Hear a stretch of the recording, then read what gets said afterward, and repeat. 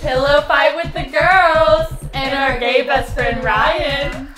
This is Ryan, a straight man undercover pretending to be homosexual. You still flirt in 2023?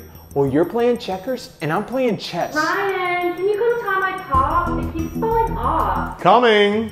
Ryan has spent years building this false persona.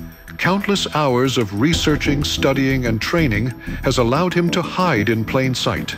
His friends are clueless of his true intentions. Being friends with Ryan actually makes me feel so heroic because he can't swim and I used to be a lifeguard. So anytime we're near a body of water, it usually ends with me giving him mouth to mouth. Hey, are we still going to the pool or what? While Ryan may think that his strategy is flawless, it is inevitable that if you fuck around, you find out. Hey Ryan, you remember that double date I told you about?